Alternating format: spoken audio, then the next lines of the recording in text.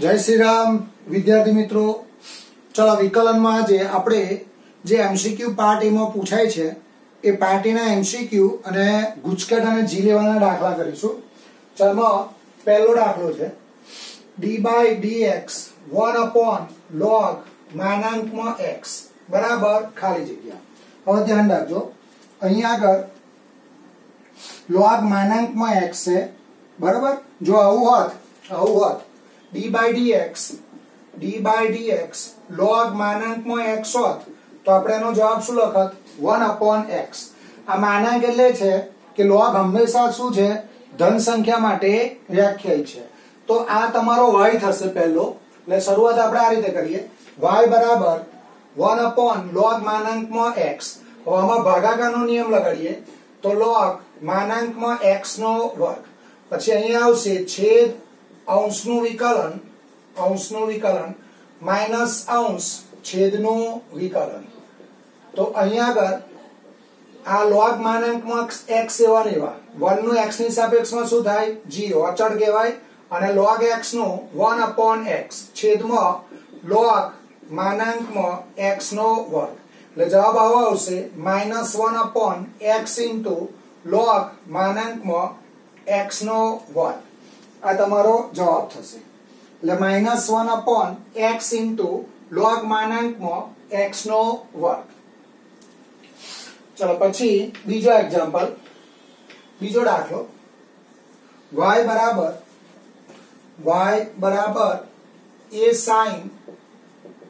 sin x plus b cos x होय तो y square plus y1 નો વર્ગ બરાબર ખાલી જગ્યા y² પ્લસ y1 નો વર્ગ બરાબર ખાલી જગ્યા। આનો જવાબ a વર્ગ પ્લસ b વર્ગ આવશે બરાબર। ચલો હવે તમને અહીંયા y આપેલો છે જુઓ શું આપેલા છે y। તો y તો તમને આપેલો છે પછી અને પરિણામ નંબર 1 આપી દો। હવે y1 અહીંથી મળે આ y પરથી શું મળશે y1। તો y1 બરાબર a cos x साइन नु શું થાય cos અને cos નું માઈનસ sin એટલે આવું આવશે જોજો।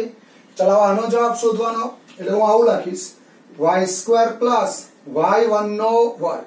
ચલો y એટલે a sin x plus b cos x નો વર્ગ વત્તા y1 એટલે અહીંયા આવશે a cos x minus b sin x નો વર્ગ।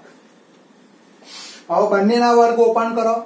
चलो x प्लस y नो वर्ग अहींया आवशे x माइनस y नो वर्ग बन्नेना वर्ग ओपन करो तो अहींया आवशे a square sin square x plus 2ab sin x cos x plus b square cos square x। चलो પછી પાછળનો વર્ગ ઓપન કરો x माइनस y નો વર્ગ ઓપન કરીએ એટલે અહીંયા આવશે a स्क्वायर प्लस અહીંયા આવશે a square cos square x minus 2ab sin x into cos x plus b square sin square x। હવે આ બંને પદ જશે જોવા જોઈએ બરાબર। હવે આ a square sin square x અને b square sin square x અને ભેગા લખીએ એટલે a square sin square x plus b square sin square x વત્તા a square cos square x plus b square cos square x। હવે આ બંનેમાંથી sin square x common કાઢો તો અહીંયા sin square x કોમન કાઢીએ તો a વર્ગ પ્લસ b વર્ગ વત્તા અહીંયા cos square x કોમન કાઢો તો a વર્ગ પ્લસ b વર્ગ। હવે આખા પદમાંથી કોમન શું નીકળે જોવા જોઈએ a વર્ગ પ્લસ b વર્ગ તો અહીંયા આવશે a વર્ગ પ્લસ b વર્ગ sin square x plus cos square x।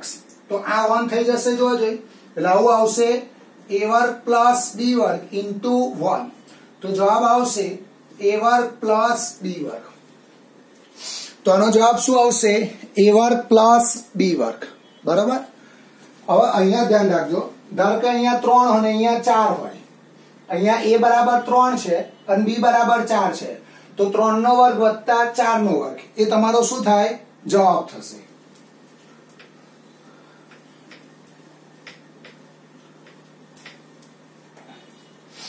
चलो પછી d by dx x square plus sin square x નો ઘન બરાબર ખાલી જગ્યા. હવે અહીંયા ધ્યાન રાખજો, આ તમારો y થશે. જોજો આ શું બનશે તમારો y, એટલે અહીંયા આવશે y બરાબર x square plus sin square x નો ઘન. હવે આ દેખાય કોના જેવું? જોજો x raised to n જેવું દેખાય, તો આનું વિકલન x raised to n પ્રમાણે થાય. તો ઘાત આગળ આવે ને એક ઘાત શું થાય? બાદ થશે, એટલે y નું y1, તો 3x square plus sin square x 3 minus 1. હવે આ 3 બંધ કરી દો, તો x1 નું શું થશે? 2x, અને sin square નું આ દેખાય કોના જેવું? પાછું x raised to n જેવું, એટલે 2 sin x, અને sin નું શું થશે? cos x, એટલે 3x square plus sin square x નો વર્ગ 2x plus sin 2x. આ તમારો જવાબ થશે. બરાબર? એટલે જવાબ આવશે 3 કૌંસમાં x square plus sin square x નો વર્ગ 2x plus sin 2x. ચલો પછી d by dx વર્ગમૂળમાં x into sin x બરાબર ખાલી જગ્યા. અહીંયા શરત આપી છે 0 less than x less than pi. 0 less than x less than pi. તો આ તમારો y થાય. જોજો આ શું બનશે? y. લાવું લખાય y બરાબર વર્ગમૂળમાં x into sin x. હવે આ દેખાય કોના જેવું? રૂટ x જેવું દેખાય. જોજો તો પહેલાનું વિકલન 1/2 રૂટ x થશે. લાવું થાય dy upon dx, તો 1/2 વર્ગમૂળમાં x into sin x. બરાબર? હવે આ વર્ગમૂળ બંધ કરી દો, તો આમાં ગુણાકારનો નિયમ લાગે. જોજો બે વિધેય માટે વિકલનનો ગુણાકારનો નિયમ. પહેલું વિધેય બીજાનું વિકલન, બીજું વિધેય પહેલાનું વિકલન. તો અહીંયા જવાબ આવો આવશે x cos x plus sin x upon 2 વર્ગમૂળમાં x into sin x. આ તમારો જવાબ થશે.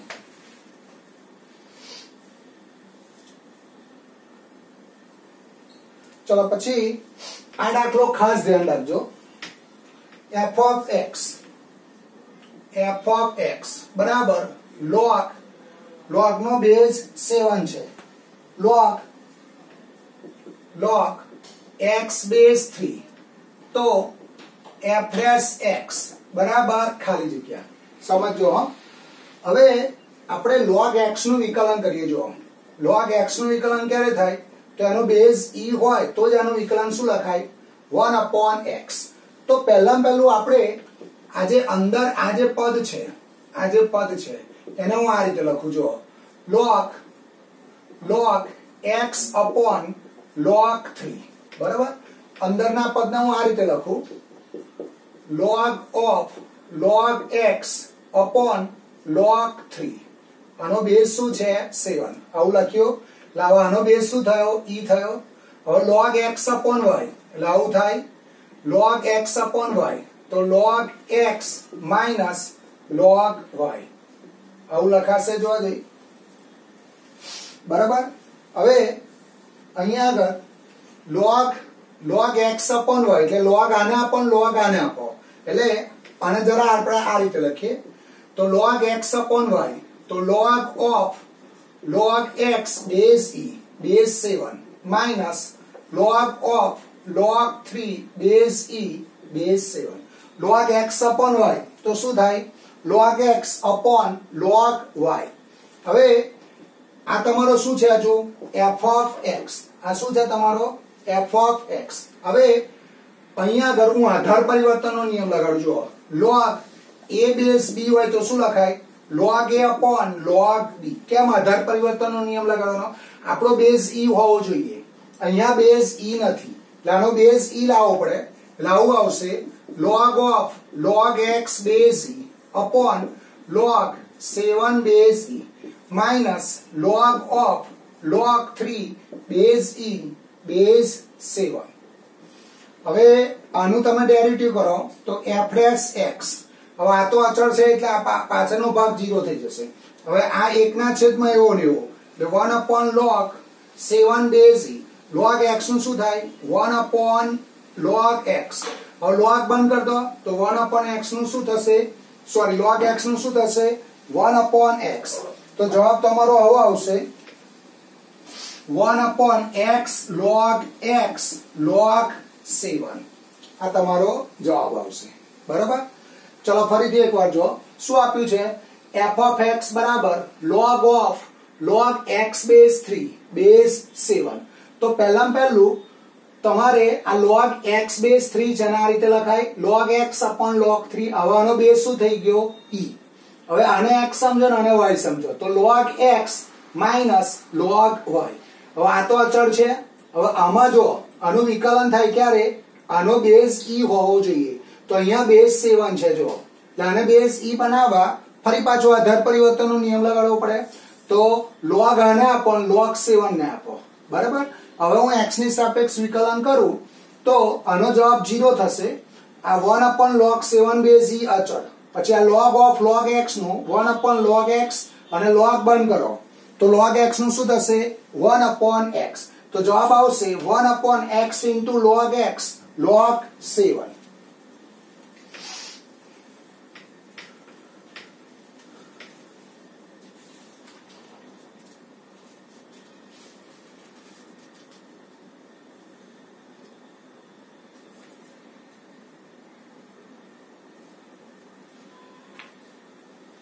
ચલો પછી x બરાબર t upon t plus 1 y બરાબર 1 minus t upon 1 plus t. તો dy upon dx બરાબર ખાલી જગ્યા. તો અહીંયા તમે જુઓ x માં પ્રચલ શું છે t અને y માં પ્રચલ શું છે t. તો dy upon dx શું આવશે dy upon dt ભાગ્યા dx upon dt બરાબર. તો તમારે x નું t ની સાપેક્ષ વિકલન y નું t ની સાપેક્ષ વિકલન. તો અહીંયા આગળ હું પહેલા dx upon dt શોધું તો dx upon dt તો અહીંયા આવશે છેદનો વર્ગ પછી આવશે છેદ અંશનું વિકલન એટલે 1 minus t1 એવા t નું 1 અને 1 નું 0. તો t plus 1 minus t upon t plus 1 નો વર્ગ. હવે t ગયા એટલે 1 upon t plus 1 નો વર્ગ. ચલો y માટે લખીશું તો અહીંયા આવશે dy upon dt તો અહીંયા આવશે છેદનો વર્ગ પછી આવશે છેદ અંશનું વિકલન એટલે 1 નું 0 minus t નું -1 minus 1 minus t 1 નું 0 t નું t ની સાપેક્ષમાં 1 એટલે -1 minus t -1 plus t upon t plus 1 નો વર્ગ. હવે t કેન્સલ થયા એટલે -2 upon t plus 1 નો વર્ગ બરાબર. ચલો હવે dy upon dt dx upon dt અહીંયા મૂકી દો તો dy upon dt -2 upon t plus 1 નો વર્ગ છેદમાં 1 upon t plus 1 નો વર્ગ. એટલે જવાબ શું આવશે -2. જવાબ આવશે -2.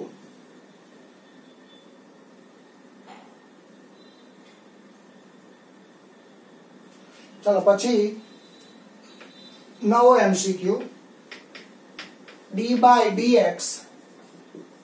dx e raised to x into log x minus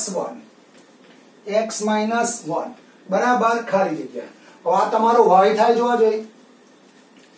આ તમારો શું થશે y બરાબર. ચલો હવે તો હું અહીંયા આવું લખું y બરાબર e raised to x into log x minus 1.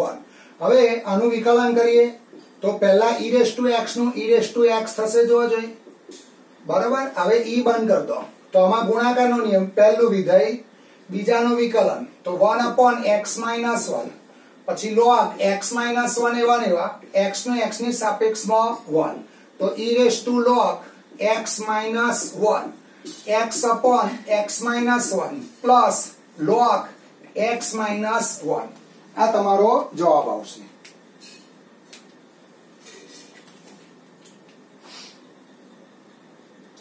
ચલો પછી d by dx D bye dx log 1/x બરાબર ખાલી જગ્યા.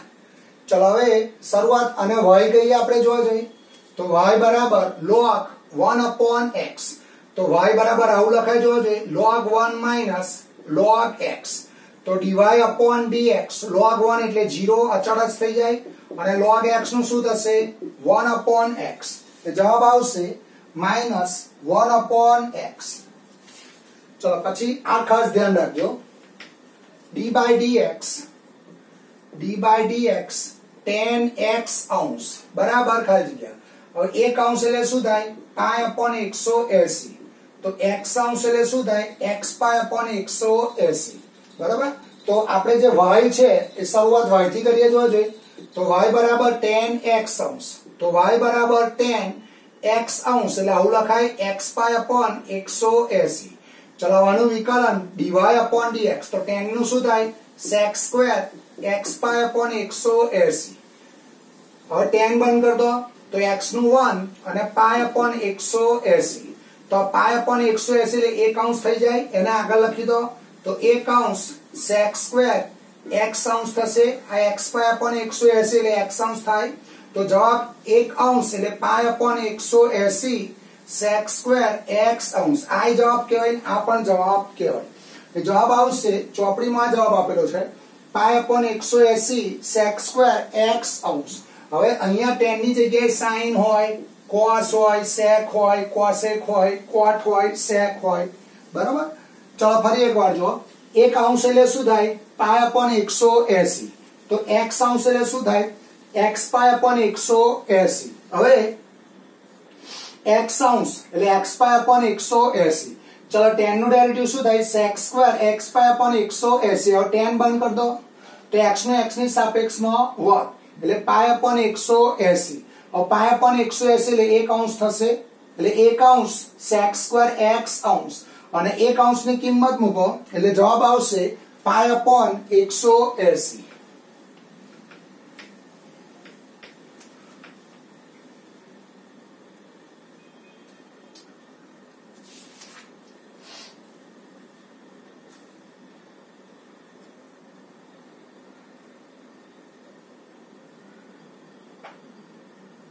ચલો પછી d by dx 3 - 2x બરાબર ખાલી જગ્યા. હવે a⁻x નું શું થાય વિકલન a⁻x log a⁻x નું a⁻x into log x base e log x base e.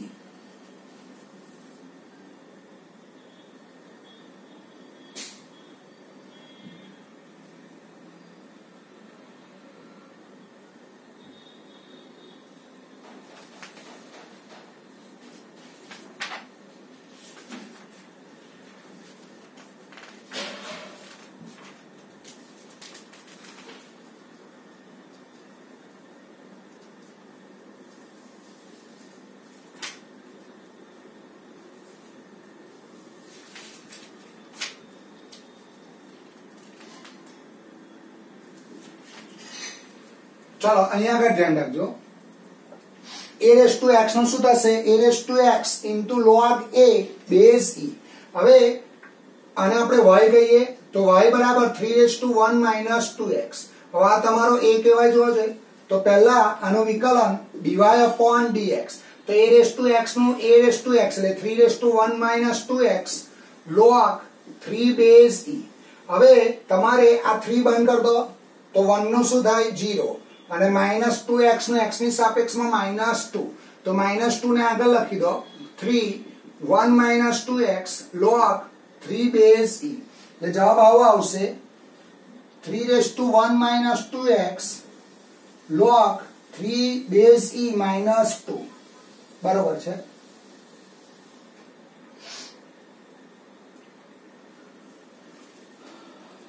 ચલો પછી જો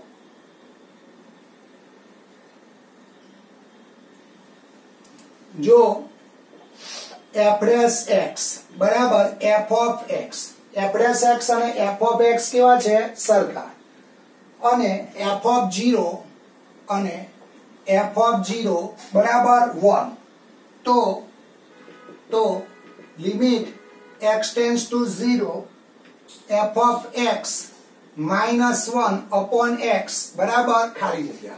હવે ધ્યાન રાખજો આપણું સૂત્ર આવું છે જો f dash x બરાબર limit t tense two x ft fx upon t x।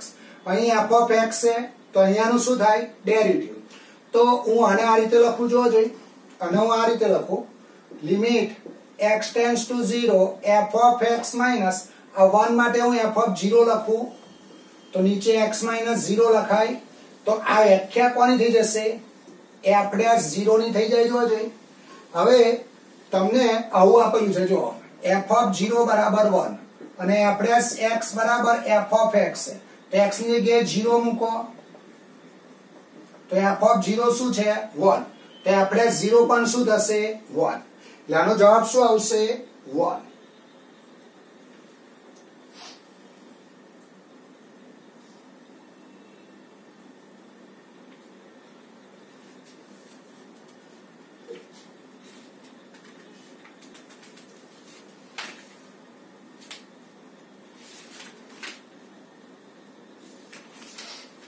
चलो પછી આ એક દાખલો જો આ દાખલા ગુજકેટમાં પૂછેલા છે y બરાબર જો y બરાબર e raised to m cos inverse x હોય તો m બરાબર ખાલી જગ્યા બરાબર તમારે m શોધવાનો છે। આ દાખલો ગુજકેટમાં પૂછેલો છે y બરાબર શું છે e raised to m cos inverse x। ચલો હવે આનું વિકલન કરીએ તો y નું શું થાય y1 આ એવા ને એવા e raised to x નું e raised to x હવે e બંધ કરી દો તો m એવા ને એવા અને cos inverse નું -1 upon વર્ગમૂળમાં 1 - x સ્ક્વેર। હવે આ તમારો પાછો y થઈ જાય જો તો આવું લખાય y1 બરાબર m into y upon વર્ગમૂળમાં 1 - x વર્ગ। हमारे m शोधवानो तो m ने सूत्र करता बनाओ तो y1 वर्गमूळમાં 1 - x वर्ग अपॉन -y बराबर m। तो તમારો જવાબ m આવો આવશે m બરાબર માઈનસ વર્ગમૂળમાં 1 - x વર્ગ into y1 upon 1।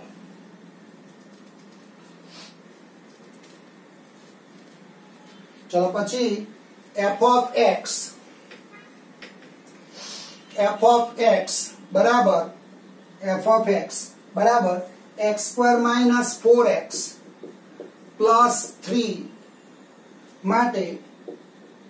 माटे अंतराल समृद्ध अंतराल 1 2 3 માં રોલનું પ્રમેય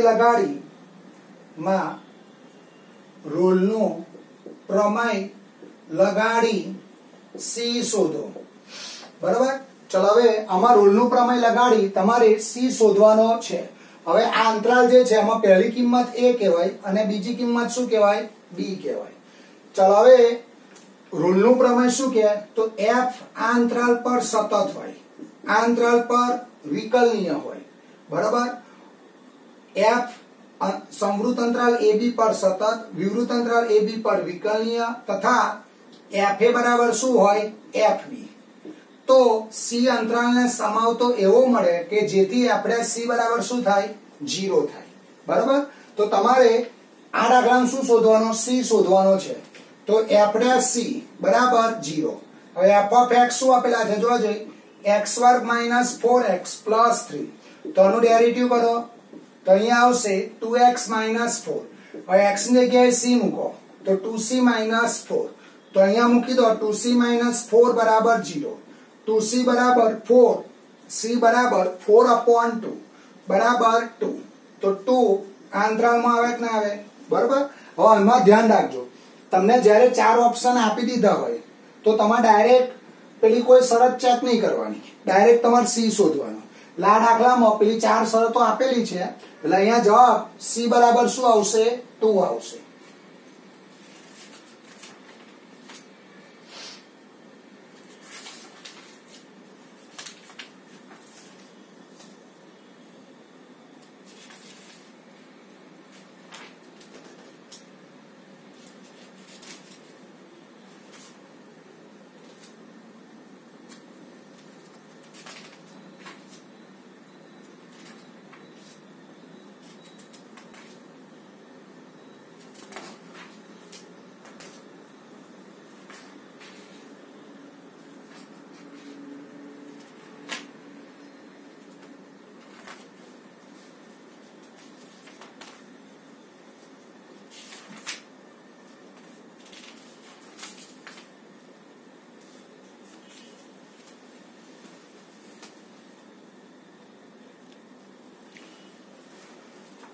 चलो बेटा अहींया अटकीशुं आपणे काले मळीशुं आवजो जय श्री राम।